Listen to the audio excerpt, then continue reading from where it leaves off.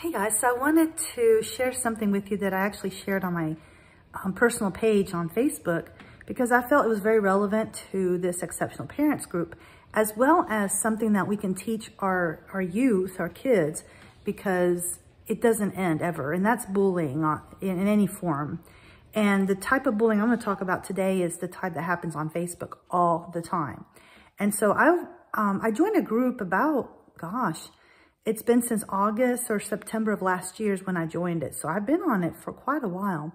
And I've noticed that in the beginning, it was really a great group. I found a lot of inspiration, a lot of ideas for my church calling that I had.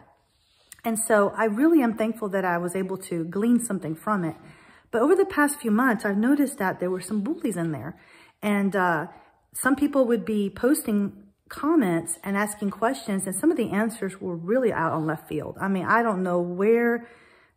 Anyway, and so what I've figured out was that there are some people that they feel they know it all. They have like a blog or they have a YouTube channel, and so they think they know it all. You know, as you all know, I don't ever claim to know it all, ever. As a matter of fact, I'm all the time explaining that I am just, sharing my journey with you and hoping to have some solidarity. And, but I never claim to be an expert on anything or to know all the answers. Well, there was a thread and they were talking about different things, and I chimed in, made a comment, and I got attacked. And this is probably the fourth time it happened over the past few months. It seemed like it was getting worse and worse. And I noticed that it was a type of thinking contrary to mine. And so, and this deals with religion. So it's not something that is politics or whatever, it's actually religion. I joined a group that was supposed to be the same faith as me. And so I thought, that this was great, it would support me. And even within that group, I felt attacked. And so I was really, really disappointed.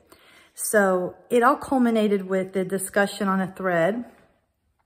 And if you guys are curious, it had to do with Noah and the ark. And so that's what the discussion was about. And so I made a comment, someone responded, someone else responded, I made another comment, and then the admin stopped comments, like she closed comments on that thread. And so I didn't even get a chance to have my final say, as they say. But you know what? To be honest, I don't really care because I still get the final say in my own Facebook group as well as this group. Anyway, and so I left the group, and it felt great. It felt like a huge load had been taken off my shoulders. I didn't realize it was causing me stress, because there were bullies in there making people feel like, well, I have like the PhD of whatever, and so I know everything there is to know about this topic.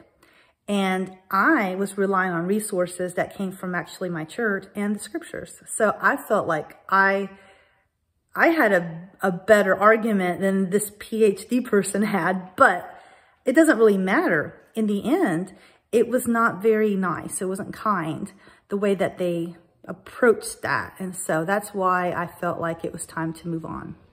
And so we need to teach our kids that. I think that some of our kids are being bullied online and we have no idea it's happening.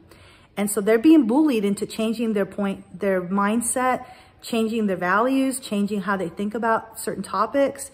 And if they speak out, think about it. I'm an adult. I spoke out, and it was like months before I decided to leave this stupid group. And so imagine a child who doesn't have the same type of conviction and same experience as an adult.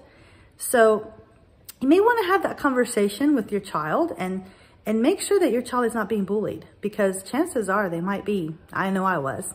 All right, that's my public service announcement for today.